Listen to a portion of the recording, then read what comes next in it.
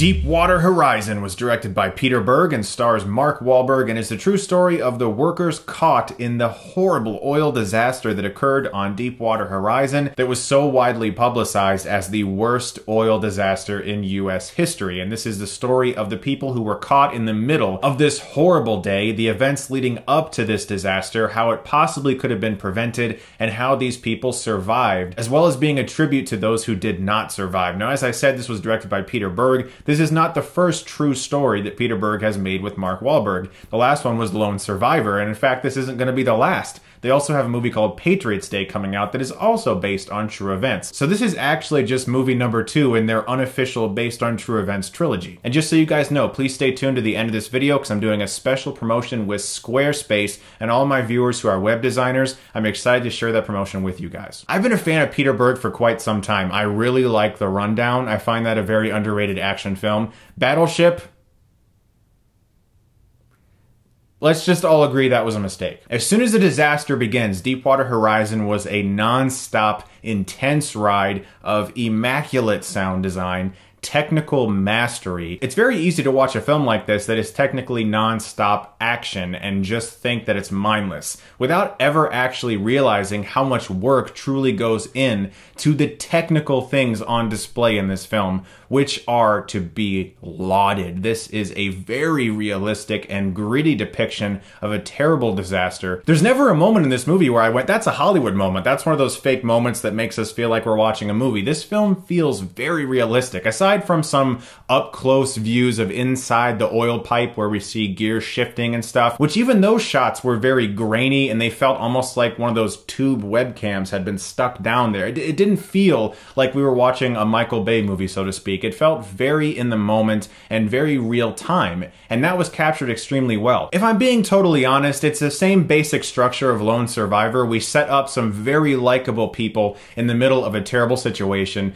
and once that situation goes down and shit hits the fan, it's nonstop from there to the end, just like Lone Survivor. But it works. It really works in this film, and a lot of that is due to a surprisingly effective first act. These characters that are set up are actually very well drawn, and that's something that definitely surprised me. I expected this film to be technically masterful. In regards to all of the stunt work and the explosions and the acting, I expected all of that to be done very well. What surprised me was how much I actually cared about these people, because it takes that entire first act to set up likable workers that have a very realistic rapport with one another. They tell each other jokes. There's a great scene where Mark Wahlberg reminded me of me. He takes a lot of pride in his office being perfect.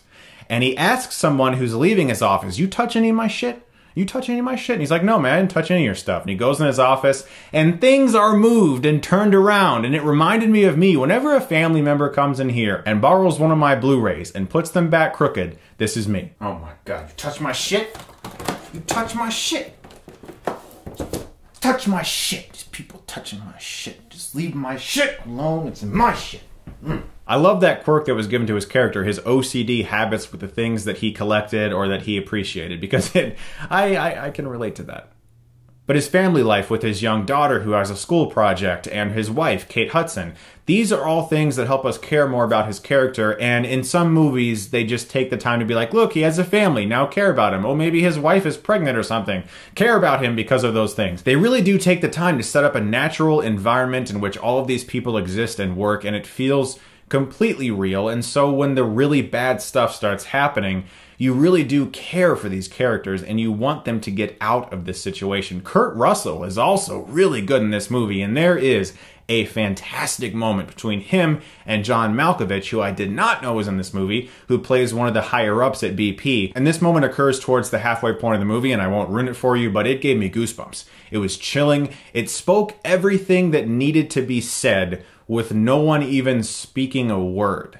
And that's good direction, and that's good acting. The film also explores briefly towards the end our tendency to point blame and start pointing fingers at people when we don't really know all the facts. And that's something that I thought was really profound to be included in this film, that some are just saying is an action thriller, but it really is a lot more than that. As for flaws, I suppose it's the same that I might have with Lone Survivor. It's sort of like you're just in it and it's so intense, and then when it ends, you're like, oh man, like I feel like I never actually breathed or had a moment to breathe. But in a film like this, that works because no one in this situation had a moment to breathe either. They were all just in it, and it had to happen right now. And so you don't always get these theatrical things that we're so used to getting to make us feel like we're watching a film. And I like that about this film. Guys, in the end, Deepwater Horizon was an extremely intense movie that depicted events that happened to people that maybe could have been prevented, and it displayed them in a surprisingly mature way. And that's something that I really enjoyed, and I'm going to give Deepwater Horizon an A-.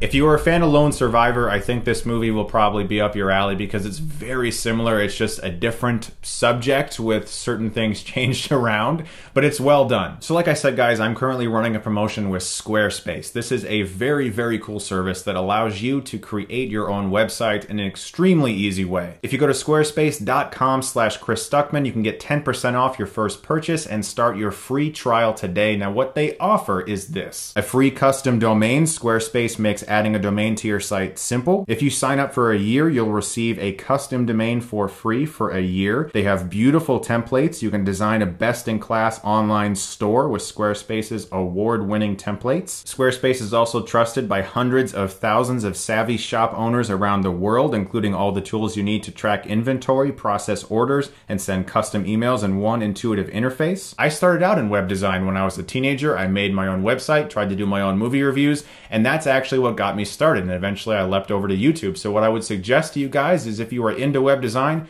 check out squarespace.com/Chris Stuckmann. Use my last name, Stuckmann, and get 10% off for a free trial, and you guys can start your own website and see what you can do with it. Guys, thank you so much, as always, for watching. I greatly appreciate it. Check out Deepwater Horizon. I think it is definitely worth your time. It is a very intense experience, and look forward to this weekend because I'm going to be having some more new classic reviews for you coming. More in my Ring series of reviews, more in my Harry Potter series of reviews, and maybe a secret series starting very soon. Thank you so much, guys, for watching, and if you like this, you can click right here and get Stuckmanized.